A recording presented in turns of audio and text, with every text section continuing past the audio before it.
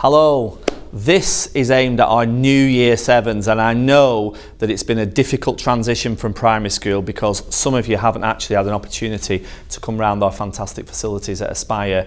But to try and allay your fears, here I am in B13, which is one of the science labs, and Year 7 will be zoned in the science department, so from B8 all the way down the corridor to B14 and then a couple of rooms upstairs as well. And we aim to provide the exact same curriculum for Year 7 that we'd already planned, with subject specialist teachers to give you the very best start at Aspire and to ensure that you can make the right progress straight away without any issues.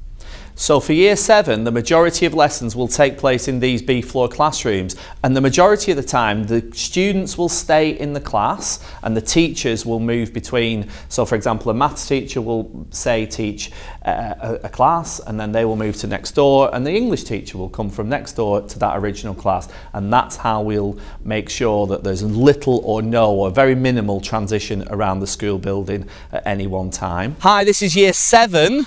The Year 7 entrance. We call it the staff entrance because normally that's what it's used for, but from September it will be the Year 7 entrance to school. Just through these doors is the canteen where you'll be able to get your breakfast.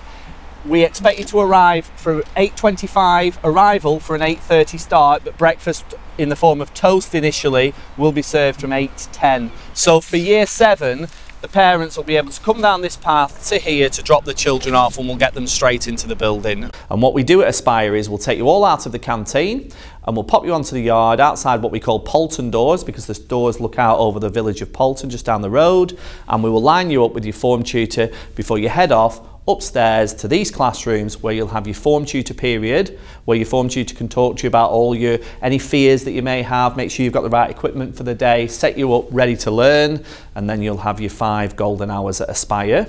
Lunchtime for you guys will again be in the main canteen. It'll be shared with other year groups, but when you're outside playing, other year groups will be in the canteen eating, and then we'll swap over. So it'll be very, very safe, and it'll be very, very secure, and you'll have a fantastic time.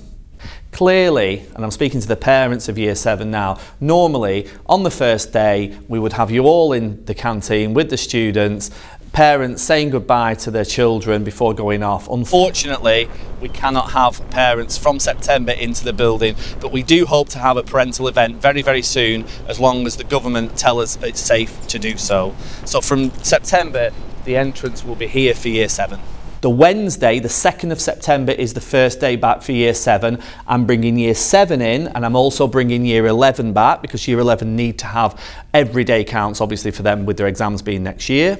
So Year 7 will be back on the Wednesday at the start time I've just described, and it'll be a case of handing your children over to us at that staff entrance.